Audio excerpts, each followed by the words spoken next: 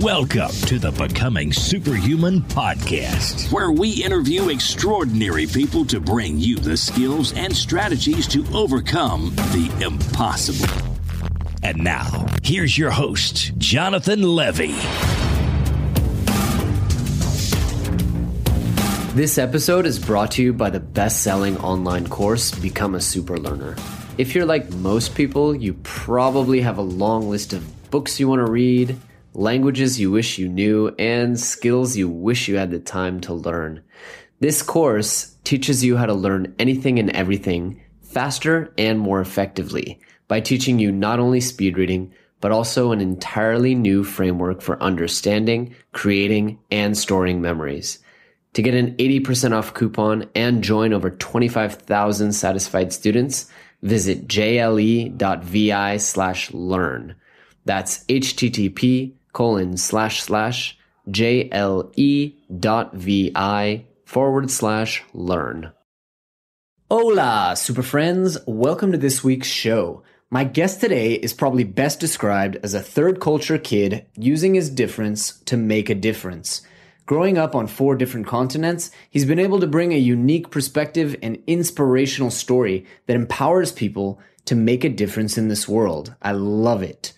Through his company, UID Media, and his podcast, As Told By Nomads, he inspires people to live alternative lifestyles and use their own special skills and advantages to get the most out of their lives. I recently was a guest on his show, and I absolutely enjoyed the chance to pick his brain and talk with him about it. In short, he's an all-around cross-culturalism and inspiration expert, and we love that stuff here at Becoming SuperHuman. He's also an avid writer and blogger, and in fact, you may have read about him or read some of his work on the Huffington Post or entrepreneur.com. You might have even heard of his book, The Ultimate Guide to TCK Living. In any case, in this episode, we talk about this crazy, beautiful, and increasingly multicultural world that we live in and how to stake your claim and shine in it. We also go into some great stuff about life purpose and entrepreneurship. It's overall a lighter, easier, and more entertaining listen than some of the more intense and geeky human optimization stuff we've discussed on the show recently, but it's definitely no less valuable or worthwhile. So without further ado, I'd like to present to you guys Mr. Tayo Rockson.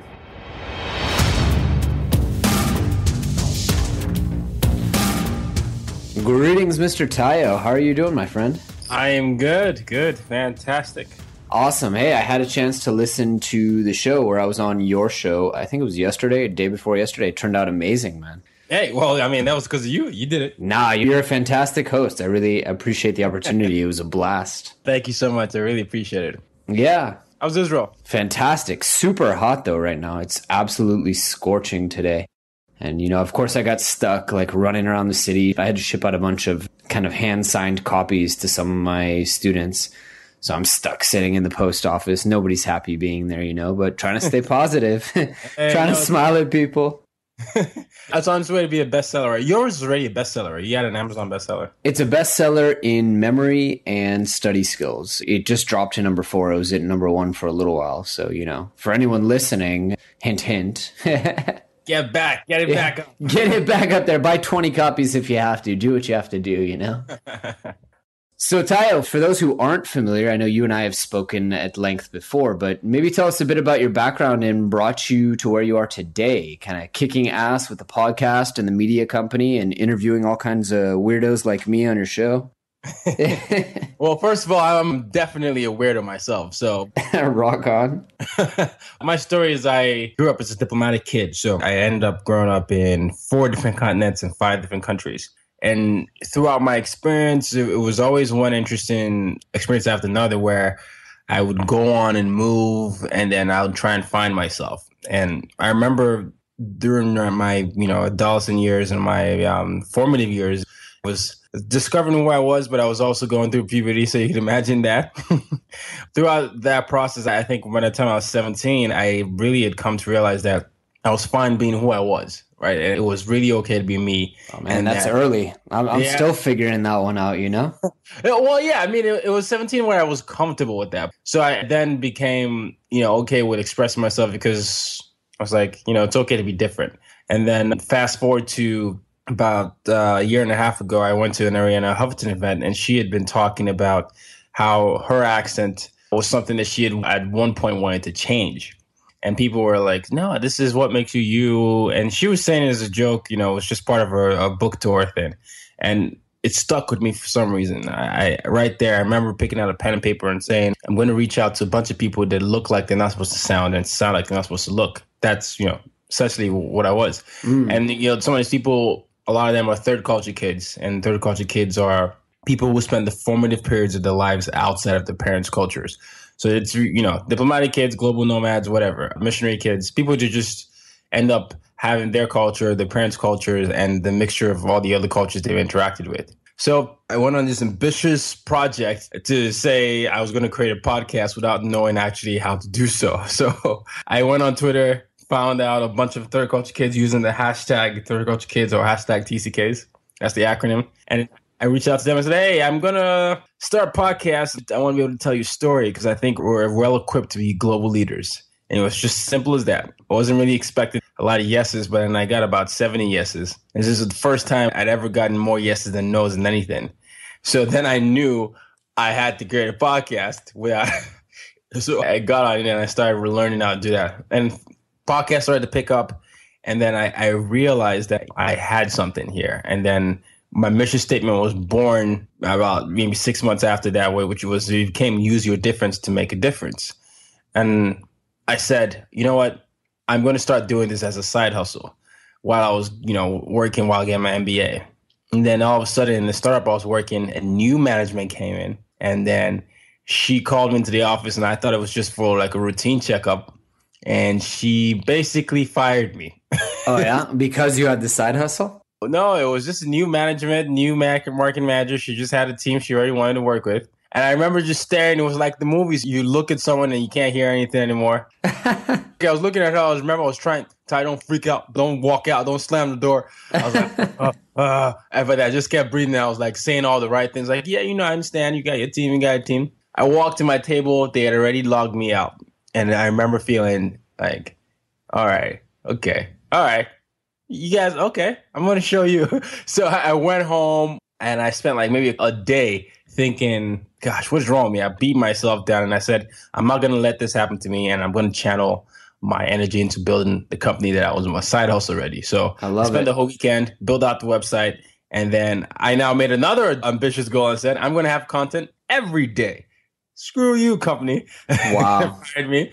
And then I didn't know how I was going to do that either. But now I have content every day. But the amazing premise of the platform is UID, use your difference to make a difference. And it's a platform for millennials and resource for cross-cultural kids across the world. Amazing. And for those of you guys listening who might have some kind of fantasy that these episodes, are magical and you spend an hour recording them and you just toss it up on the internet, it doesn't work like that. Like there's a lot of work that goes into each one of these episodes, and a lot of research and a lot of back conversations to make this conversation happen, and a lot of editing to make all the guests sound, completely composed and perfect and wonderful. So, in Hebrew, we say, kol hakavod, like all the respect to you for doing out a daily show to inspire people every single day. Yeah. Thank you. I mean, people like John Lee Dumas who do the daily show, I don't even understand how that happens. Yeah. Because just producing the daily content with articles and all that and being like editor-in-chief and publisher, I'm like, oh, yeah. Can you imagine what a podcast is? John is a beast. Like, yeah, I'm scheduled to be on his show. He's scheduled to be on my show. But when I say that, he books 3 months in advance. Which means, he's got 90 people ahead of me who are going to appear on the show, and probably, 30 or 40 appearances of shows he needs to be on. But totally down to earth, humble guy, just amazing. Yeah, I've had him on the show. He's a good guy. Absolutely. All right. So you're doing a daily show for quite some time now. What are some of the most powerful lessons you've learned in your travels or speaking to these TCKs? Well, with the TCKs, the thing that's interesting is throughout this process, I've learned what I call the DBCs. I formed out my DBCs of making a global impact in the world. And the thing is, as a TCK, you have to learn how to defeat the supposed to syndrome. That's the D. Yeah. B is to break down the Berlin Walls. that exists in today's society, and then C's to connect in a digital age. I'm going to talk about this later on in the year, but you guys, your audience is getting a preview of this. Oh, cool. So when I say defeating the supposed syndrome, what is the supposed syndrome? The supposed syndrome is the idea that you're supposed to be a certain way because a certain culture tells you that's how you're supposed to be.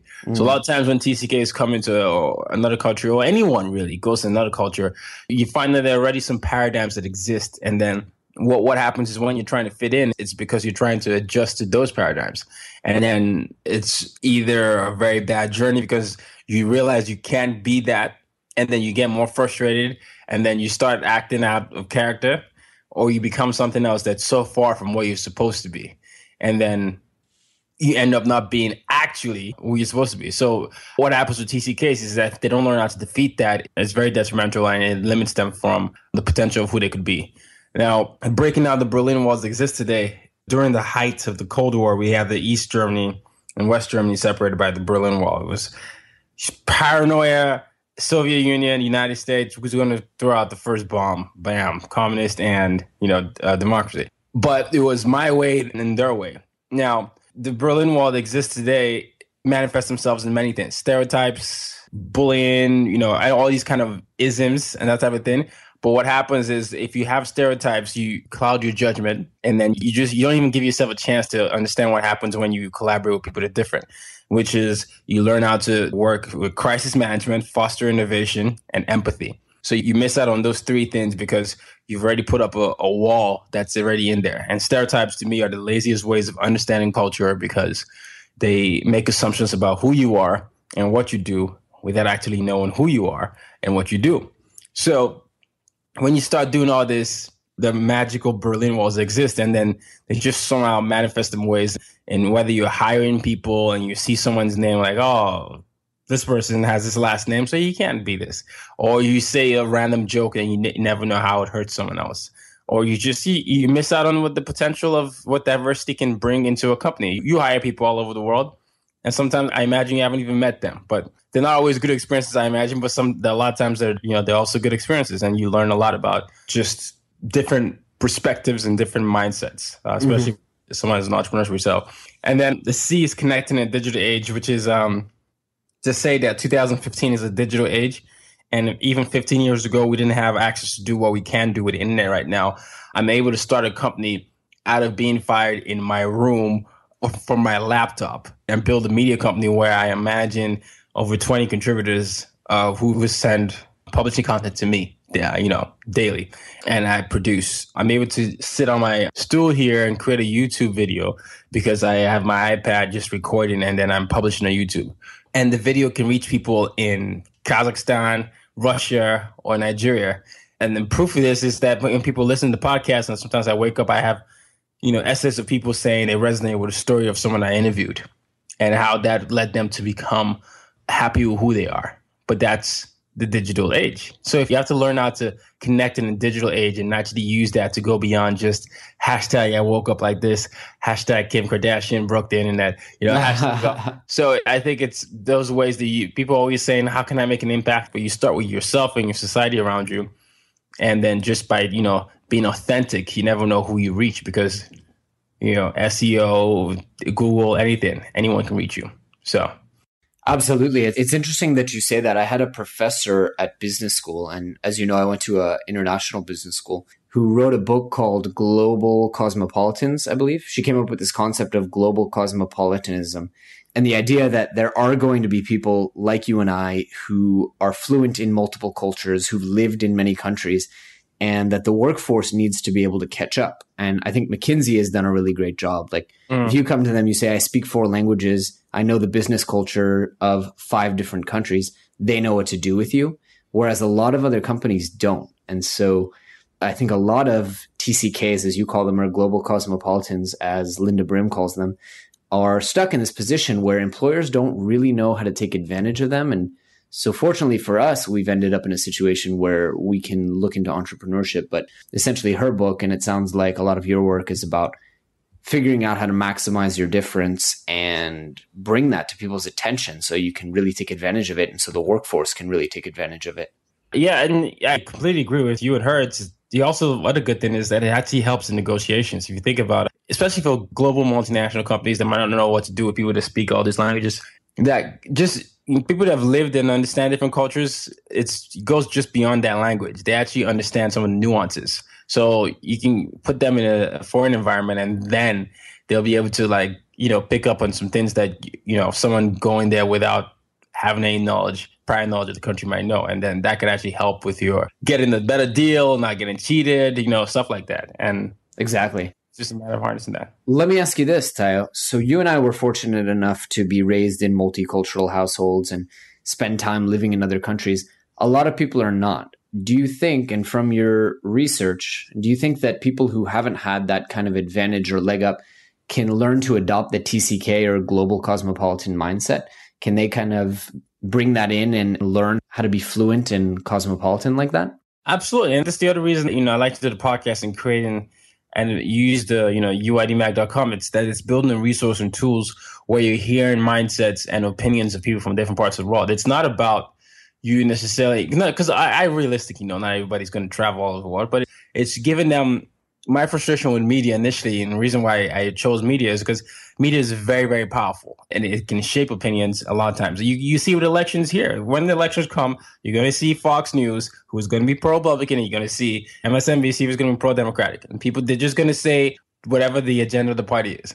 But what happened to the media that will allow people to form their opinions on that kind of stuff? So I really wanted to create a platform where you have people in multiple areas of the world that are sharing opinions and perspectives, and someone can come on the platform and say, I didn't know that about that place. I'm going to keep reading this person, and then I'll understand more. So, it's the same thing as learning a language. You can learn from an audiobook now. You don't have to go to that country.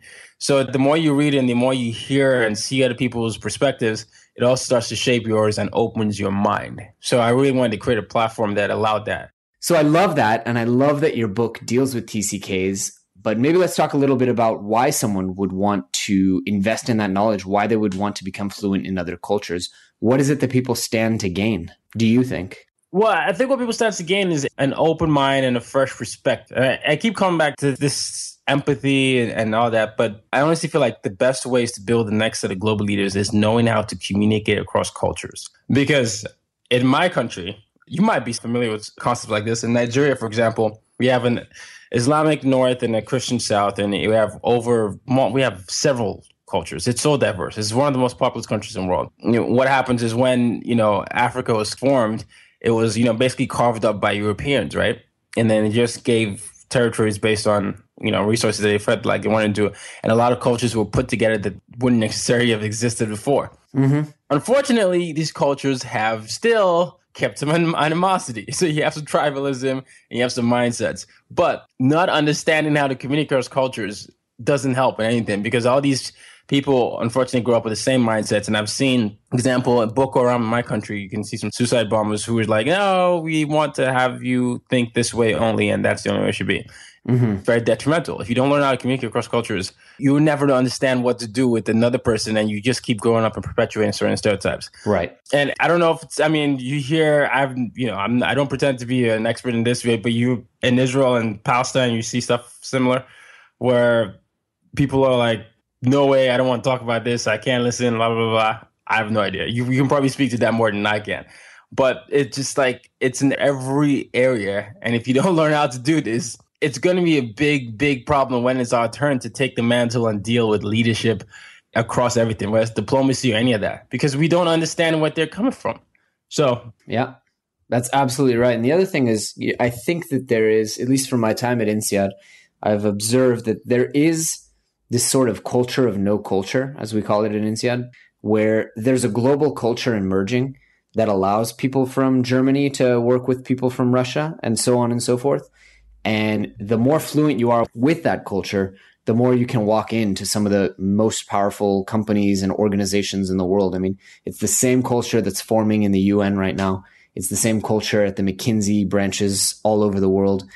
And, it's a culture to learn, just like people learn American culture through movies. There's a language and there's a behavior around that culture, and it's really a powerful asset to have. Yeah, absolutely. Look at this. We don't look alike, but we were able to connect, right? We did an interview. We're doing another interview. And, I've been promoting your book, but we haven't even met physically. Yep. And we connected. And I appreciate it, by the way. Yeah, likewise. But if we had let something different about us say, I don't even know that guy, whatever. You never know. We wouldn't be able to collaborate or even realize that we actually have more in common. Right. This is an interesting thing than anybody else, because it's at the core of who we all are. Everybody seems to forget that we're all people. Yeah, absolutely. And increasingly, we all have the same interests and motives. You know, if you cut a lot of stuff like religion and nationalism out, I think a lot of people increasingly want the same things. Exactly. Whenever I say use your difference to make a difference, is that we don't have to be like everybody else, but, you know, there's beauty in the mindset of a nomad one, and there's also beauty in the way that, in the things that we can create together and the things we can build. Yeah, absolutely. So let's break that down a little bit. I mean, use your difference to make a difference is obviously a very catchy catchphrase, but I'm interested to hear, you know, how it plays out on your show. I know how our episode went, but what are some differences and how are people using them? What are some of the powerful stories that you've heard? Well, wow, that's you threw me on the spot there. I got to think. Powerful stories. The way it plays out, whenever I ask someone, I love asking. Sometimes I don't tell them beforehand because I want it to be very real. And not that's not going to be real if they say that. I want to hear what the first thing that comes to mind is. And I've heard everything from, you know, building their nonprofit, or actually some people said by actually following their passion. And that's very key to me, because on the surface, it seems simple, follow your passion, but not many people do that.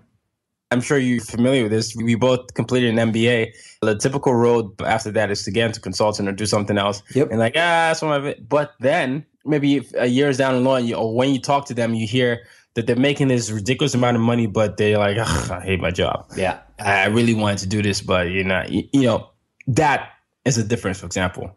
Being brave enough to follow your passion. Oh, yeah. Another difference is some people, I've had people that work in human rights, or some people that just say it's just by being a good father. So I'm giving all this range to say that when I'm saying make a difference, I don't mean you should go out and be like the savior. Or even though both of us identify with superhero synonyms, I mean, I like to call myself the African Superman, but you know, that's because, you know, I'm a little nerd and whatever, but we'll get into that. But I don't want it to be like, oh, well, I can't make an impact. I can't solve sex slave or that. But I think it's making a difference starts with you and your community.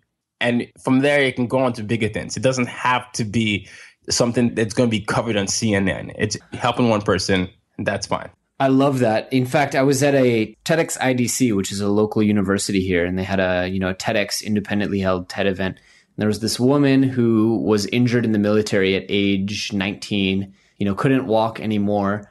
She went into swimming. Incredible story. She ended up bringing home 3 Paralympic medals in the Paralympic Games, and just inspired the entire country with her story. I mean, can't move her legs. Decided she was going to swim across the English Channel, using her difference to make a difference, this disability, and discovers along the way that Pilates actually enables her to use core strength. And one of the most amazing things I've ever seen in my life, she's standing on stage.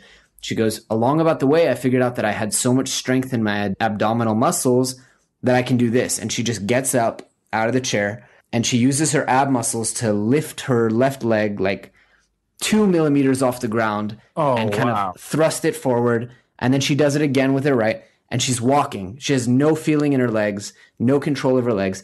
And she says, my Pilates trainer calls me the world's first hover human. And like, holy crap, like this woman is walking and she's paralyzed. And so now she talks about, she has a studio here in Israel doing Pilates. She has 50 students over the last 2 years. 12 of them have learned to walk. See, you want to talk about a difference and making a difference. Like that's exactly the powerful. That's a perfect example right there where someone did, you said, I'm paralyzed, but I'm going to go do this anyway. Incredible. And then along the way, she discovered something phenomenal about herself. And that's exactly the true path of what using difference can make differences. It's if you dare to be who you are, it's amazing what can happen. I mean, when I was reading your bio, I remember even chuckling in the intro. You listened to the episode because I was like, it's this guy. Look at this stuff here. Because I had written it down, I prepared it. And then as I was reading it, it kept growing on to on. I was like, what? This is so amazing.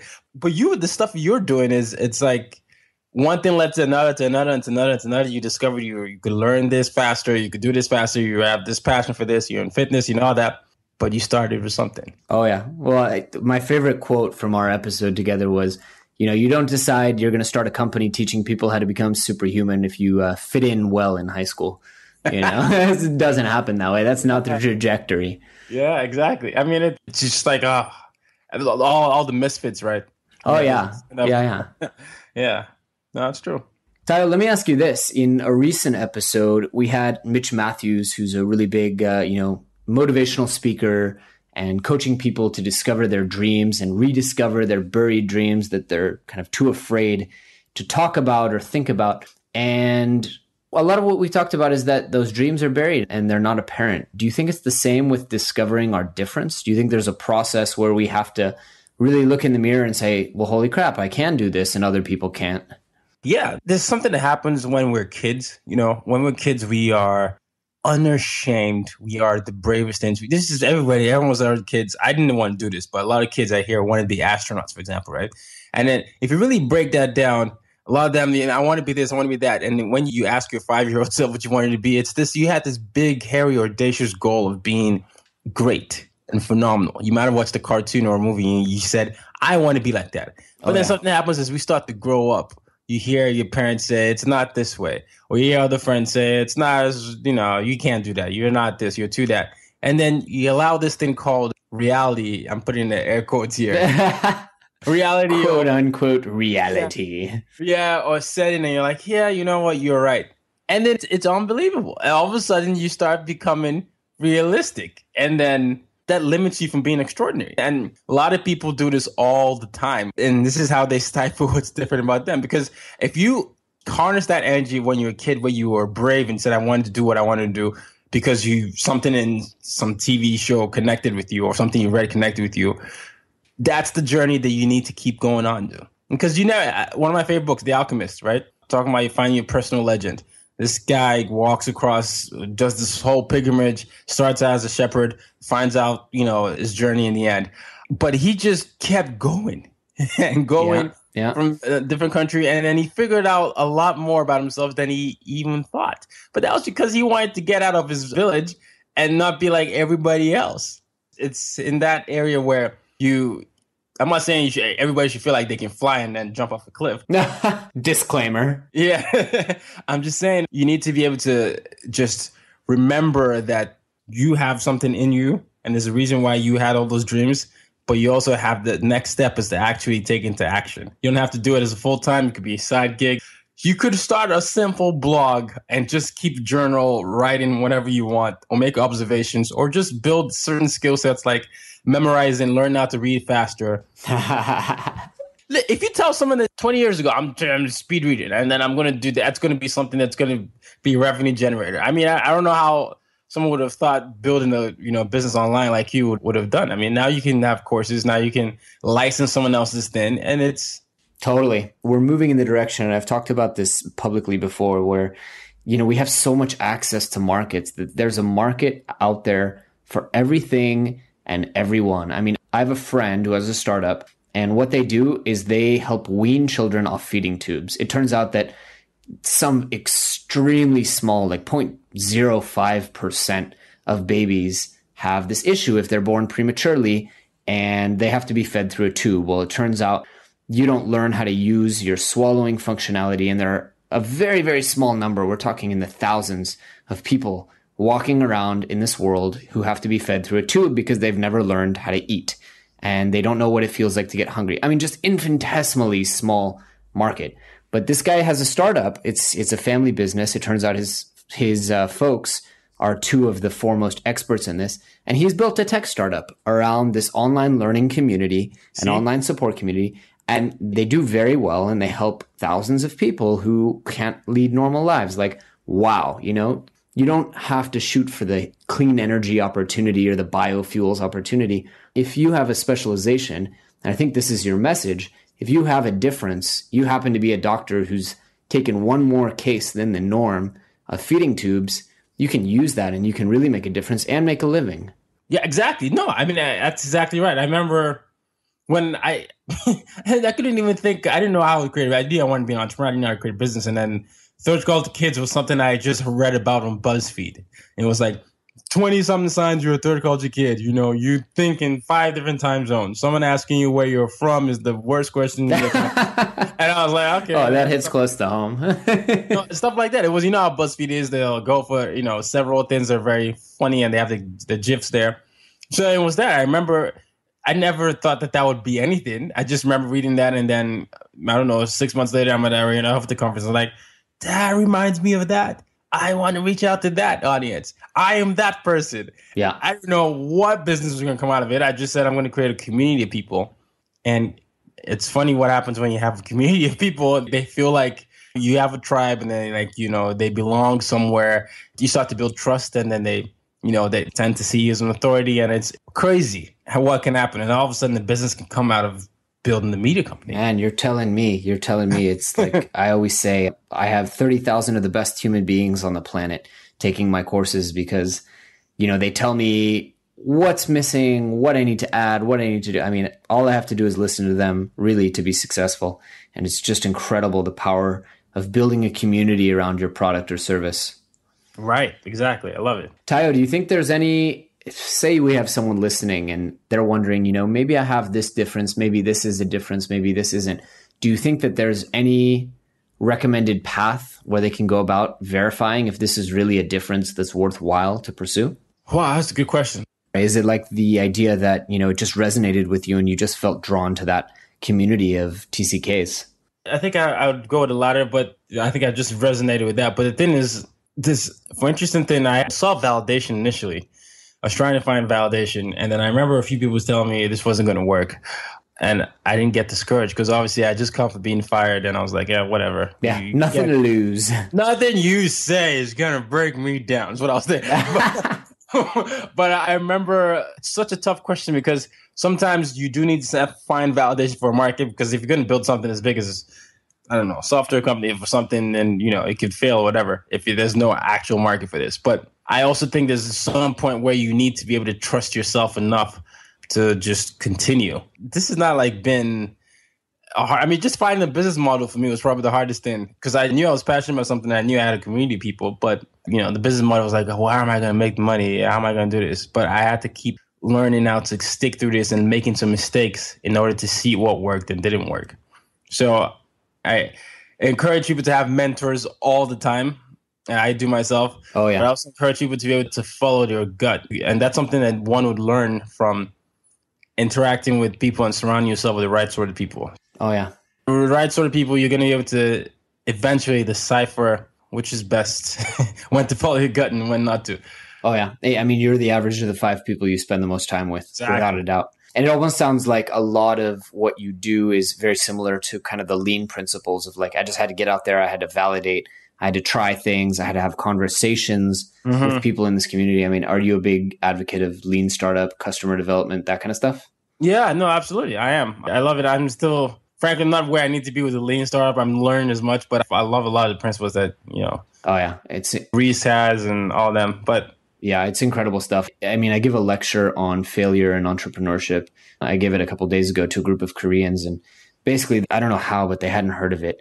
And they go, you know, what is this lean startup thing you're talking about? I'm like, honestly, it's a coordinated, systematic methodology for using failure productively and doing failure quickly in order to learn. That's it. Like, you're going to fail when you try new things, when you try bold things. You know, when you try to create a podcast, reaching out to a group of people who've maybe never been brought together, these TCKs. Exactly. Right. You're going to fail. Do it quick, do it productive, learn a lot, and then move on. Yeah, I know. A lot of my failure stories are hilarious. I mean, I have a failure book that I used to keep. I still have it. I remember from undergrad, because I got rejected, I don't know, close to, I can't remember the number, close to 100 times before I got my first job. And then even when I was getting my MBA, I got rejected, I think, 5 times. Amazing. So I just kept it. Yeah, I was like, okay. That'd be a cool book, actually, or even a cool podcast, like to get together a bunch of people who've made good and we all just bitch about our failures, you know. Oh, well, you know, Togo's rejected me and they told me I wasn't Togo's material. Like, that's my favorite failure story. Let's do it. Personally, yeah, we should get on it. I love it, yeah. What else are you working on right now? Yeah, right now, I think it's like you. I'm starting to hit the speaking circuit. I'm getting into more conferences and stuff like that, but I'm also working on a course as well, like you are. I'm trying to build this a platform for where I produce courses that cross-cultural experts talk about certain things that we are related to. So it could be international students, or it could be cross-cultural people in the workplace, or even people traveling outside of the United States, stuff like that. So that's beautiful. Working on that kind of stuff now. That's awesome. I got to connect you with some INSEAD folks because, that's what we are all about. Well, that would be great. I would love to do that. Awesome. So Tayo, one more question. If our audience takes away only one message today and carries it with them for the rest of their lives, what do you think that message should be? It boils down to this quote from Confucius, and it says, "He who says he can and he who says he can't are both usually right." Oh, that's beautiful. That's a beautiful one to end on. Tayo, where can people get in touch with you? Where should we send them and get them linked up to awesome stuff you're doing? Twitter. Twitter. I'm easily accessible anywhere. So at Tayo Rockson, TayoRockson. You can get me there, or Tayo Rockson at uydmag.com. But you can just tweet me. Rock on. And everything's on the UID website, yeah? uydmag.com. My personal website is TayoRockson.com. So it's perfect. We will link all that stuff up in the show notes. I'll also put a link to the episode we did on your show. As I said, you were awesome interviewer. Thank you. So are you. Well, thank you, Ken. This is off the cuff. You did it, killed it. No mistakes. Yeah, I mean, I woke up like 10 minutes before this, so I'm pretty happy with how it went. You woke up 10 minutes before this. I woke up 10 minutes before our call, so I was like, oh, beautiful. Dude, the power nap, man. It's all about the power nap. Yeah, it is. It is. Awesome. Well, Tayo, you have a great afternoon, evening, morning. I'm not exactly sure what. Well, it's morning, but it's almost afternoon. Have a good morning as well, my friend. All right, let's keep in touch. All right, no problem. Take care. Bye. Thanks for tuning in to the Becoming Superhuman podcast. For more great skills and strategies, or for links to any of the resources mentioned in this episode, visit www.becomingasuperhuman.com/podcast. We'll see you next time.